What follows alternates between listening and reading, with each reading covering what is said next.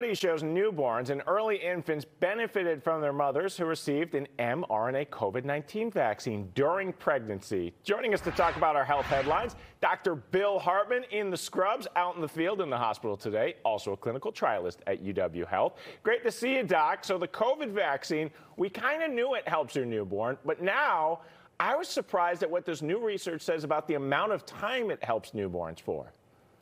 Right. So what they did at the University of Toronto was they were looking to see if there was any association between mRNA vaccines and problems with neonates. And what they found was actually the direct opposite, that in moms who were vaccinated, the babies that they had immunization, really very good, effective immunization up to 6 months. And what this meant was that the babies were 14% less likely to end up in a neonatal ICU, 53% more likely not to die from COVID-19, and 14% less likely to have any sort of morbidity associated with COVID-19. And so the maternal vaccination was actually quite good.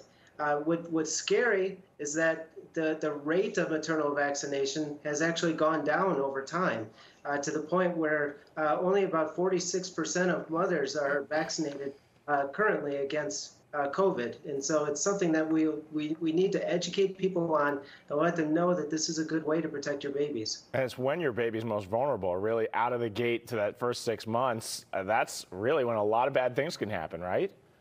Absolutely. That's one of the things. The babies just don't have a developed immune system yet, so we have to find ways to help them, and this is one way that they can do that. Hey, while we're on the topic of shots, new research says the flu shot may protect against more than just the flu?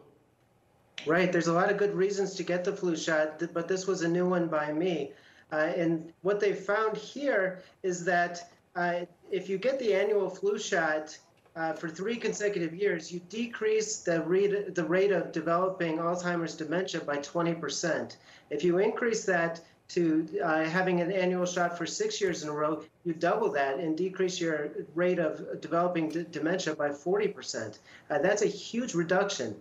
They don't know why this happens. There could be a variety of reasons, from just decreasing the number of infections a person has to decreasing the inflammation in the brain itself. But what they know is that this is a very significant and strong association that they're seeing between decreased dementia and the flu shot. It's amazing. And the research says other vaccines may protect the brain in the same way as well, right? Right. And I think most people will ask, well, does that include the COVID vaccine?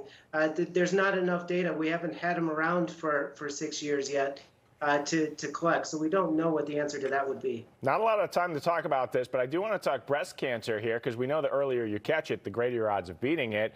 And a recent survey says most people, they know about the lumps, but when it comes to other symptoms of breast cancer, people know very little.